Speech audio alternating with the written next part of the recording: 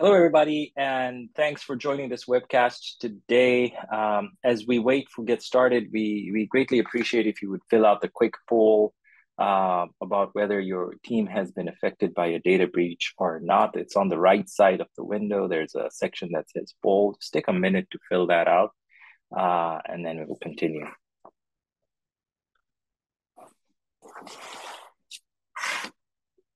Awesome. See some entries coming in. So today we will be covering some best practices for strengthening the security posture of your DevOps setup. We say 5 best practices, but in essence, there could be more than 5. Personally, I believe in keeping it simple, actionable, and manageable, so that if there is even one thing you take away from this session, it can really help improve your overall DevSecOps process and security posture. So moving along here, a quick introduction to your hosts. We have Max Power, who is the product manager for Bitwarden Secrets Manager, and I'm Nasser Khan, the product and developer marketer for our developer-centric offering, including Secrets Manager and Passwordless.dev. A quick run-up of our agenda. We will be touching on a few security best practices that we have observed in the space that can enhance your DevOps security. Max will then walk you down a demo of the Bitwarden Secrets Manager, and we will leave some time for Q&A. Some quick house rules. Feel free to post questions in the chat area, and we will try to answer them as we go. We will also have some time in the end for Q&A.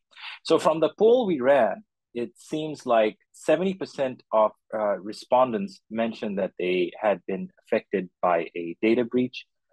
And interestingly, a poll from Propeller Insights shows that 60% of IT decision makers reported that their organization experienced a cyber attack within the past year. The attacks could be increasing in frequency because of issues such as misconfigurations. So simple DevOps errors like misconfigured AWS S3 buckets and poor password management can lead to severe security breaches. For example, unsecured databases exposing sensitive information. Additionally, complexity in configurations can increase the likelihood of a misconfiguration. So attackers tend to really target misconfigurations, exposed credentials, and really public-facing vulnerabilities. Then there's the lack of really a well-defined shared responsibility model for security beyond infrastructure, which DevOps takes care of. Who is responsible for data security? Sometimes that's undefined and gets unnoticed. So these teams need to come together and define a well shared responsibility model and work on security as a joint effort.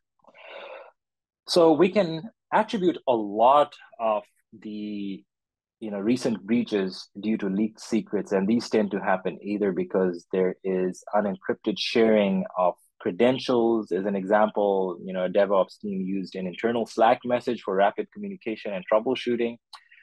During an urgent deployment, a developer might have used credentials to access the company's cloud infrastructure. During deployment, a developer accidentally shared an unencrypted API key in a public Slack channel. And then within minutes, perhaps a malicious actor who had infiltrated that Slack workspace was able to access those credentials and access the company's cloud infrastructure. And ultimately, they were able to extract sensitive customer data, causing a major breach. And we've heard of these in recent years. The next issue is hard coding of secrets, right? You definitely don't want to expose your secrets in source code, as anyone can access them, including potential attackers. Additionally, secrets in code can be inadvertently shared through systems like Git, leading to potential data breaches. This hard coding of secrets can also create a maintenance havoc or challenge in the event that secrets need to be updated, since the code may have to be redeployed, thus increasing the probability of outdated or compromised secrets.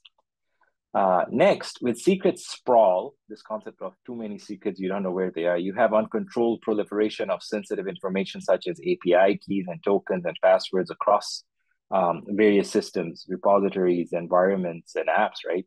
Across the enterprise. So this widespread distribution can really lead to several challenges. For example, core secret, more secrets in more places means more potential points of failure and vulnerability. So keeping track of and updating all secrets really becomes complex and error prone. So ensuring secrets meet regulatory requirements, it is much harder, when these secrets are scattered. Then there's this thing of response delays in case of a breach. You want to be able to identify and revoke all compromised secrets as fast as possible. And that process itself is very challenging and time consuming, figuring that out. So it takes away from core work. And last but not least, the lack of proper access management control, right? Balancing access between the humans, developers, and admins, and machines and applications really requires granular control and monitoring. So furthermore, there's this balancing act between automation and control. For example, machines often need continuous access to secrets. In contrast, with the need for strict access controls and auditing. Then there's the need for integration between various systems, right?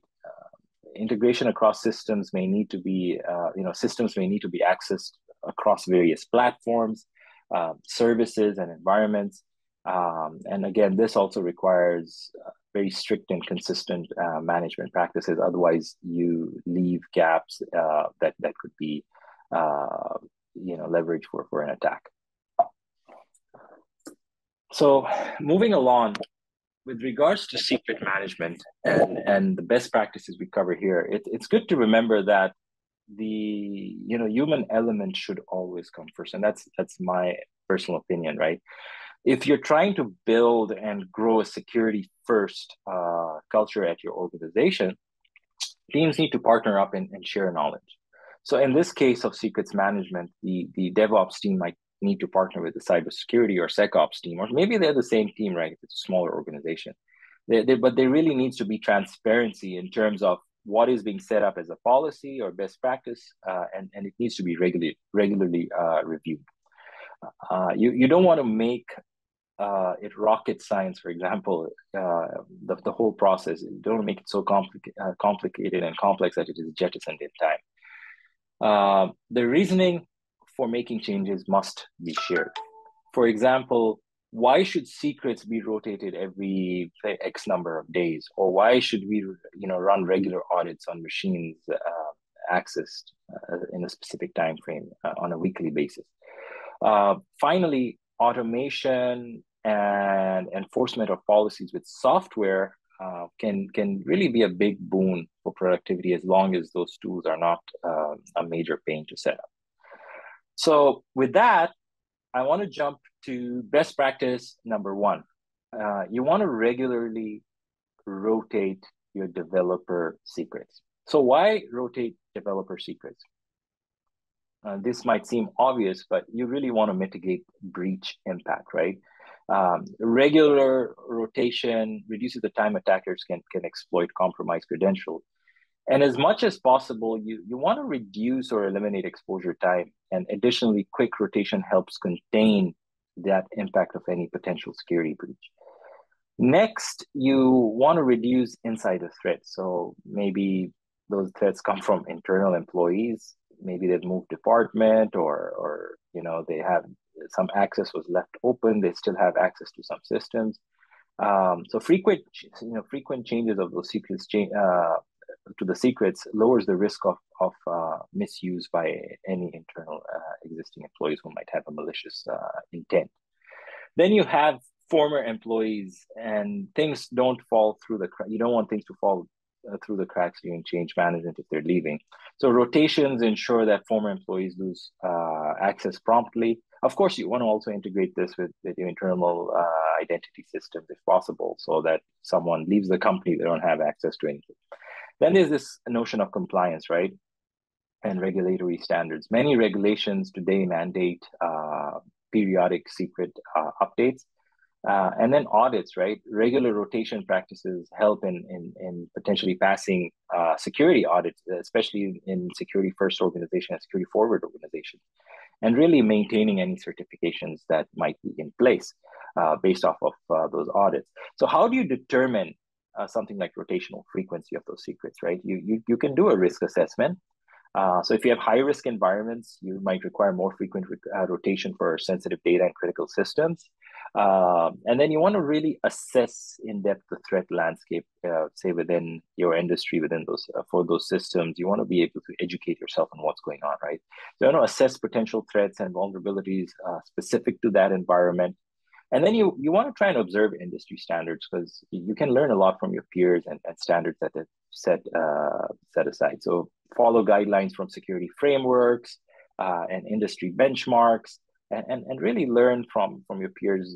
You can read and review things like the DevOps Times or dark reading and things of that nature. And you want to really adhere to specific requirements from regulatory bodies or specific regulations for things like GDPR and HIPAA, and you want to make sure you conform to them. Additionally, you want to monitor usage patterns, right? What's the access frequency? You want to make sure to rotate secrets more often if a system is being accessed frequently, right? And then this notion of application criticality. How critical is an application? Those applications might really require more stringent rotation policies. For example, financial systems that store social security and credit card information and personal information like PII. And then you want to leverage automation as much as possible, right? So secret management tools really help in this. And the major benefit of automation is that it ensures rotations do not really disrupt workflows or development processes. And I see a question over here. How do you determine application criticality? Max, maybe you can take that, or I can answer that. I've heard this one in the past. I mean, you can do a business impact analysis, revenue impact, right? Evaluate how, for example, the application affects revenue generation. So applications directly tied to revenue streams tend to be more critical. Operational impact, what happens if that system is down? How does it affect your operations? Is it severe? Is it critical? So that takes it higher around that range. Customer impact, right? If that system is down, consider the impact on customer satisfaction and service delivery, right? And then data sensitivity. Determine the sensitivity of data that application handles. So applications managing sensitive or classified information tend to be more critical. And then, any compliance and regulatory requirements that might be tied to the data within those systems, right? If they're really like things like HIPAA, GDPR, these are critical, can hurt your business, and need to be maintained. That takes that higher along that ladder. So those are some of the ways you might be able to determine application criticality. Moving on, next you really want to consider implementing source code and binary application. And I just want to make sure we're good on time over here. All right, I'll try and go a little faster so we can see Max's demo, but you want to do things like source code, implement source code analysis, right? Examine source code for vulnerabilities and coding errors before compilation. This helps detect issues early on. And then binary analysis, right? Analyze code that's already compiled to identify security threats and malicious code. And this really helps verify security post-compilation and during deployment. Recently came across an article that during a routine this binary analysis, a fintech company, in a fintech company, this DevOps engineer discovered hard-coded secrets, including database passwords and API keys in the code base.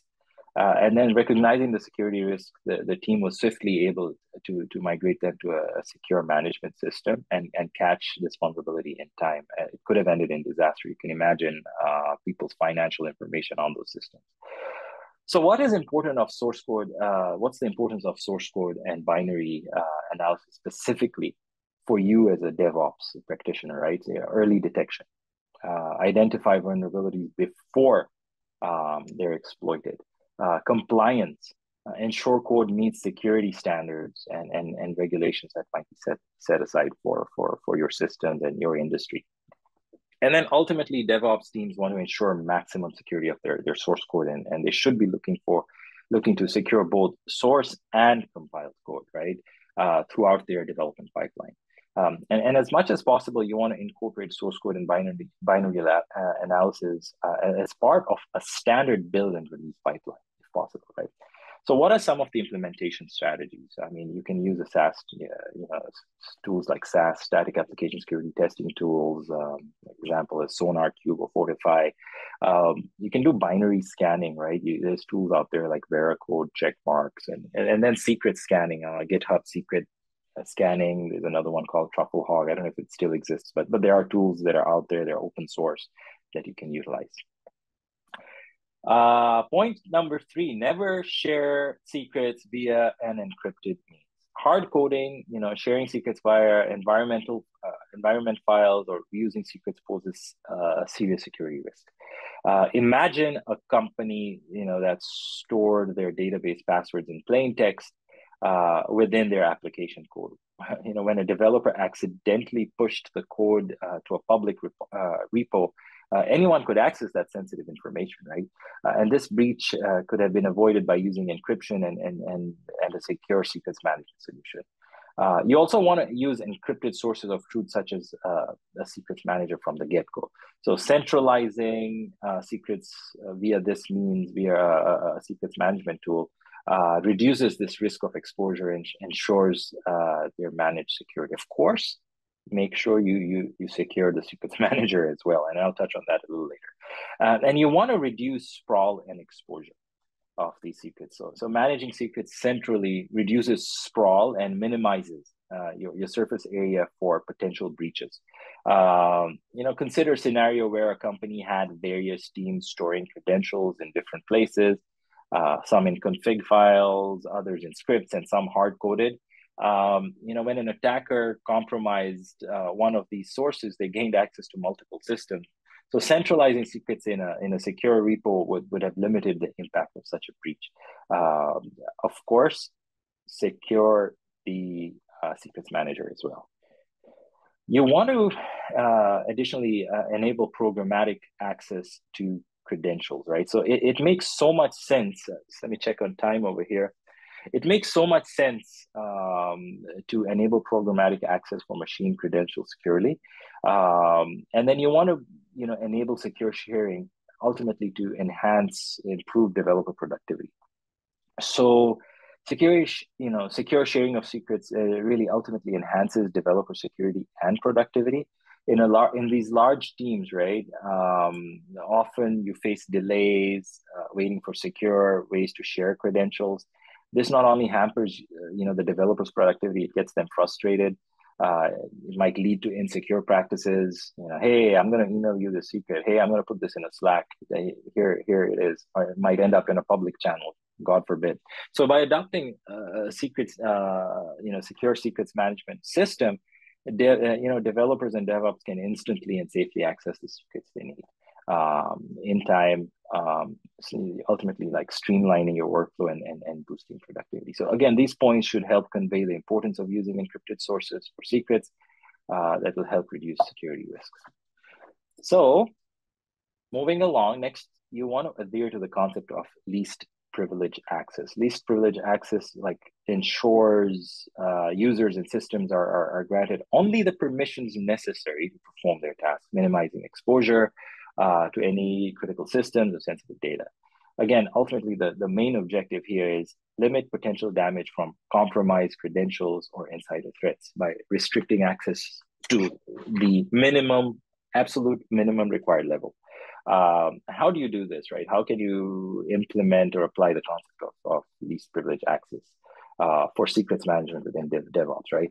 You can apply role-based access control and in some cases attribute-based access control, right? Example, a development team member only has access to a development environment, secrets not to the production system and not to production secrets. Likewise, for a database developer with a certain attribute, and this is more of attribute access, right? If he's doing work in the finance department or a financial system, uh, you might only want them to access that financial database if they are in a specific team based out of a specific region. So you're getting really, really granular. Um, and then secret segmentation, right? Example, API keys for different services are segmented, ensuring that each application or service only accesses the keys it requires. Audit and monitoring, right? You want to make sure you're regularly reviewing access logs and using monitoring tools to detect and alert on unusual access patterns and anomalies. And where it makes sense, you want to leverage automation. And I've touched on this multiple times, automation of external secrets using a secrets management tool. So for example, using a secrets management tool to dynamically assign secrets based on user roles and tasks, um, ensuring that the access is limited and easily audited. So moving along, you already have a secrets manager in place. You want to make sure you're protecting that secrets manager with at least multi-factor authentication 2FA, right? So this means adding an extra layer of security beyond just a username and password. Typically, 2FA requires users to provide two different types of verification before gaining access to the secrets manager. This could involve something the user knows, like a password, or something that they have, like a code sent to their authenticator app, or using this notion of passkeys, which are really cool in my opinion. So making it significantly harder for unauthorized users to access sensitive information stored within the secrets manager. You got to remember that the organization secrets are only secure as the weakest authentication link. So again, we covered a few best practices, including rotating developer secrets, performing source code and binary analysis, avoiding sending secrets via unencrypted means, following and implementing the principle of least privilege access, and protecting your secrets managed via two-factor authentication. But I'd like to add more. The most important thing is really to get your people on board. And this could be across departments like engineering and security, right? For example. And you want to work on building a security first culture that looks to implement some or all of these best practices. Remember that when you're implementing something, right, rules and philosophies that tend to get implemented follow the rule of transparency. They tend to be transparent. And those rules are generally easy to follow. If you make it rocket science, it's not going to be followed. And they tend to leverage a level of automation. So now I would like to hand off to Max to walk us through a demo of the Bitwarden Secrets Manager. Um, Actually, I have a question that just came in before that. How do you effectively segment secrets, right? Let's see. So I think to effectively segment secrets, you can categorize by sensitivity. Maybe group secrets based on their sensitivity level, such as whether they're public, internal systems, confidential, or restricted. Maybe segregate based off of their functionality, organize secrets by the application type, environment, is it developer, is it testing, is it production, and user roles, right? Who's accessing? Is it a tester? Is it a production level developer? What is it, right? Who is it? Use access controls, right? Implement strict access controls. Ensure only authorized users can access specific secrets, and continually monitor and audit, right? Regularly review access logs and audit trails to ensure compliance and detect any unauthorized access. And with that, Max, over to you. Thank you, everybody. Not working. Wonderful. Bitwarden Secrets Manager is a easy solution to store, manage, automate, and share secrets at scale. I'm going to do a product walkthrough. Feel free to drop your questions in the chat whenever there's something unclear. Nasser, I'll kindly ask you to interrupt me whenever there's a question popping up, because I won't be able to see both screens. Let's make sure you're able to share it first. Take over the screen sharing. I think it should be working. Yeah, wonderful. Great. So not unlikely, some of you are already using Password Manager. Secrets Manager integrates seamlessly into Password Manager, and we have our product switcher here, which makes it super easy to switch between both products or also organizations. Upon first logging, a user sees all of the projects and secrets they can access, same as in Password Manager, where we have collections. We're grouping a bunch of secrets together in projects. A project could be, for instance, a specific application. It could be a specific repository. It could be a specific CI/CD pipeline or Kubernetes namespace. It really depends on how you want to structure and organize your secrets. But each project would typically consist out of multiple secrets. And each secret is a name and value. And in addition, you can leave a note. One of the things that makes Bitwarden Secrets Manager unique, in contrast to the vast majority of other secrets managers, is that we're fully end-to-end encrypted, and we have a zero-knowledge architecture. That means that we have no access to any of the information you're storing within Secrets Manager, and every field provides the same level of security. So in theory, you could also use the notes field to store additional super confidential information, as it provides exactly the same security as the value field. For each project, we can assign people or we can assign groups. So we could, for instance, assign, like this is a bit generic now, and in a more realistic scenario, we would probably have a more granular group, but we could add our DevOps team, and we can differentiate between can read and write access. So if we want them to only be able to access secrets and retrieve secrets, we would assign can read access. If we want folks to also be able to create secrets, rotate secrets up, and so on, we would provide them also write access. And in kind of the same manner as we have human users, people, we have machine users.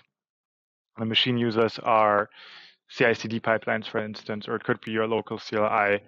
It could be the Kubernetes operator. Pretty much any machine that is automatically accessing Secrets Manager would get its own machine account. And again, here we can differentiate between can read and write. So if we just have a simple GitHub Actions pipeline, we would most likely only want to provide it read access. If we have something that also automatically rotates secrets, we would also provide write access. On the Secrets tab, we just see all of the secrets we can access as a developer. And here on the machine accounts, we get an overview of all machine accounts we can access. A machine account can access one or multiple projects. A very typical scenario would be that you have like one base project with environment variables that are shared by all your pipelines or all of your machines, and then you have specific secrets that should only be accessed by that machine. Overall, as Nasser mentioned before, we highly recommend to follow the principle of least privilege. So no matter your setup, the machine or the user only gets access to the things they absolutely need. We can also manage who can manage the machines. So we always have a human user, or at least one human user who stays the master of the machines. We can also assign groups, of course. Those are the folks who can assign the machine account to new projects and create new access tokens. The access tokens are one-time generated decryption keys. Those are generated client-side. So again, here we never have access to any of them, and they're only shown once. We can give it a name, and we can set an expiry date. So it can be either one of the predefined ones, or we can also set a custom expiry date. I'm just going to set it to 7 days. And we get our access token and can copy it. For each machine, we also provide event logs.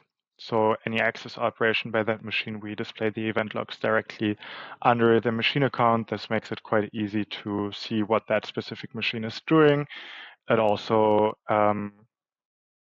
potentially helps with debugging if a pipeline is not working as expected.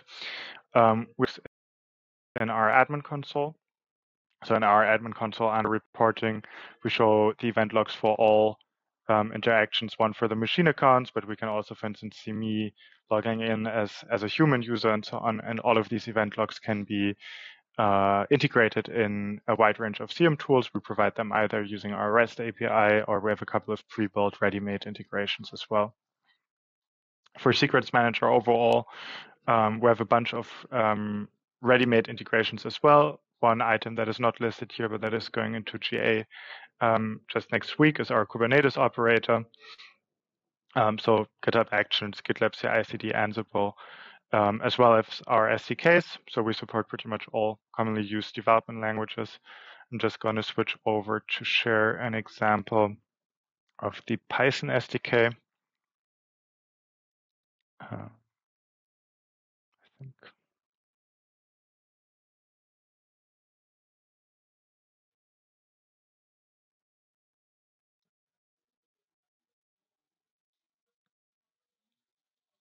Wonderful. So this would be an example of using our Python SDK. Basically, what we're doing is we're just installing the SDK, simply using pip install Bitwarden SDK. And then we can specify a couple of things, such as the device type, the base URL. For instance, in the case you're a self-hosting secrets manager, you would have to specify a custom base URL, or if you're using the EU instance of Bitwarden, you would have to specify the base URL. By default, we're just using the .com instance. And then we need to specify our access token, which we retrieved earlier for that specific machine account. And then we can, like in this example, we just have like one of the most straightforward examples, which is retrieving secrets by UUID. So we have our secrets and we have our UUID. And the SDKs make it super simple to replace like existing setups. Let's say, for instance, you're using env files, super easy to migrate, or worst case, you're using hard-coded credentials, also makes it fairly easy because essentially you're just switching out hard-coded credentials with secret UUIDs. Max, do you think you can magnify the code screen a little bit? It's very high. Yeah. Wait. It's highly pixelated. Can't see much. Maybe like this. That's a little better, yeah. Yeah, wonderful. Now, if we just run this, we're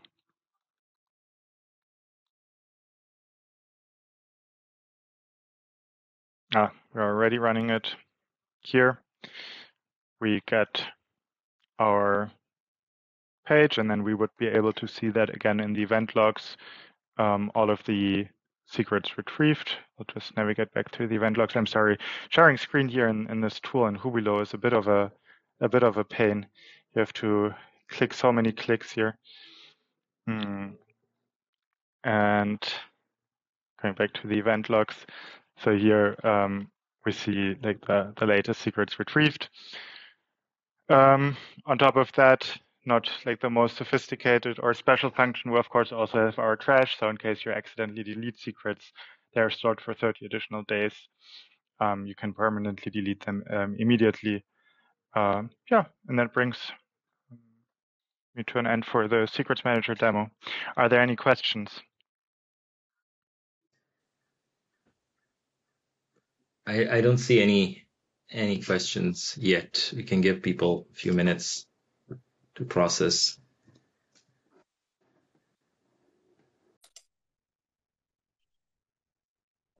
Thanks, Max, for that demo. And with that, we have come to an end of this webcast session. I implore you to try Bitwarden Secrets Manager for free for 7 days at bitwarden.com/secrets-manager-trial. Have a good day.